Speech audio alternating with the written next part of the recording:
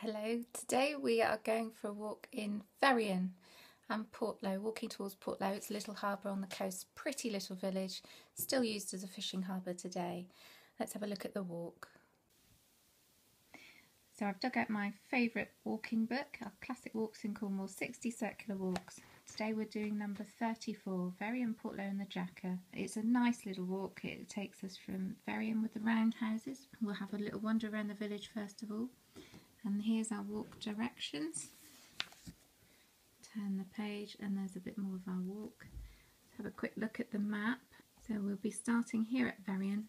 Park the car there, it's easy to park, there's toilets. There's a pub there and there's a little hotel that offers cream teas as well. We'll be walking down here. As we enter Port Loe, there's a pub where we're planning to have lunch, and we come along the coastal path for a bit and then back towards the village. So the walk is 4.5 miles, takes 2.5 hours. Let's see if it's a moderate walk as they've graded it. Come on then, doggy's in the car. Weekend form, my gorgeous. Oh my gosh, hello. Hello. What are you doing, eh? Where are the roundhouses? Oh, there they are, look. As well. Aren't they so cute? So here are the roundhouses at Veryan, originally at the entrance of the village, built by Jeremiah Trist in 1818. They've got crosses on the top and they were round to ward off the devil. Having no corners, it was felt he couldn't hide anywhere. So, Trist House, must be a big one. We've got a little lodge house here, and just opposite the vicarage, the old alms houses. Again with the round detail. Aren't they just so cute? That's the 5th roundhouse, built behind the school. There's no cross on that one. No. Right, let's read our first instruction. At the memorial gardens next to the church, take the pondside path indicated Port Loe via Trewartha. I would say it's down here.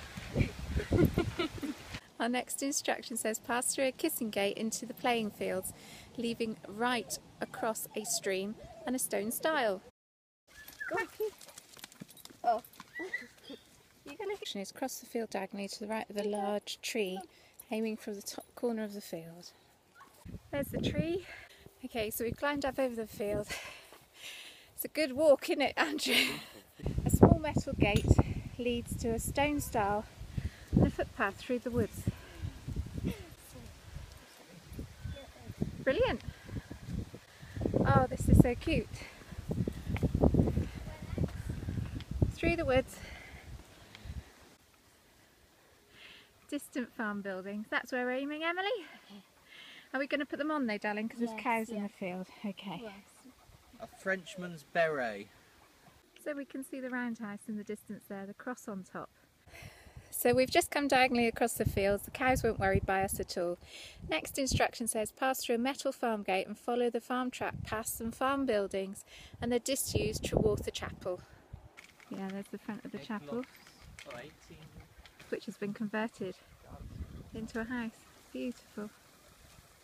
At the road junction, turn left and then right, following public footpaths indicating Port Loe. It says continue along the lane between some houses. Footpath. Straight ahead, I think. Oh, well, are you prepared to retrace your steps if it's wrong? No, I'm not. And on between hedges, noting the outline of Dobman Point in the distance. So there's Dobman Point. The road bears around to the right to the middle of a farm building before turning sharp left, indicated by the yellow footpath marker, so we're going to bear left. Down here. No legs. There's the cows. Look, aren't they so cute? They look quite young, don't A track leads down between these farm buildings, through a gate and eventually reaching 2 adjacent metal gates. Pass through the left-hand gate and proceed ahead with the hedge to your immediate right. Cows in this field. Dogs on lead. Hay bales with sheep in that field. Dogs on lead so they don't worry the cows. and a glimpse of the sea between the bushes. We don't want any cow chaos. No cow chaos, Millie. Yeah, I'm watching out for cow pats.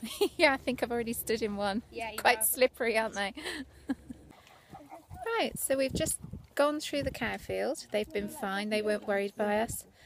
Next instruction says descend to cross a stone stile before bearing right diagonally across a field to a metal gate. Oh, look at that view. Dogs are struggling with the stile. Oh, Millie's having to lift them down. Oh, he's a bit scared, isn't he? Got him. Got him? She got him. Well done, Ems. What a hero. So descend to cross a stone stile before bearing right diagonally across the field to a metal gate that leads on to what appears to be a private driveway next to some houses. Certainly feels like we're going wrong, but this is what the instructions tell us to do. Bear right out of this close to turn sharp left onto the main road, descending into the attractive fishing village of Port Loe. Brilliant. That means lunch. Lunch, yeah. Wow. Holiday home or permanent home? So cute. As we come down the valley, there's a very welcome sign. The ship in. Hopefully we're not too late for lunch, Millie. No, we've just found out our pub is shut. Perhaps we can find a cream tea in the local hotel. Yeah, that's on it. Yeah, fine, thank you. Do you enjoy your lunch? Yeah, it's alright, thank you. It's very nice. And your £10 sandwich, how does that taste? Expensive. Little harbour at Port Loe, so pretty. But we're going up the path to the coast. Where are we going, Andrew? Up there, up there. There's the Lugger Hotel. Oh, my crab sandwich was lovely. Very nice. Top spot. Unfortunately, we didn't eat lunch here in the end.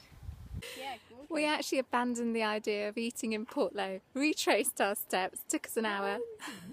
Yes, we did. And ended up getting something. We had a Magnum for lunch from a village shop in Tregony. Crazy talk.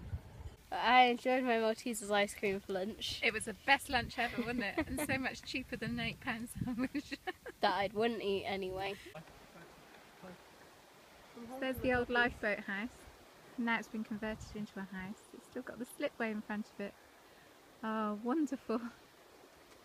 On the Oh lead. my god, I hate this so much. Just to stop them going over the edge, eh? Let's go. Okay, continue to the path junction, bearing left indicated by the yellow waymark marker. This is quite steep, isn't it? Yeah. Is it making you puff? Yeah. Yeah, me too. So the next set of instructions says the coastal path continues through gorse and blackthorn bushes with Gull Rock clearly in view offshore. Look at that view. Dog cam.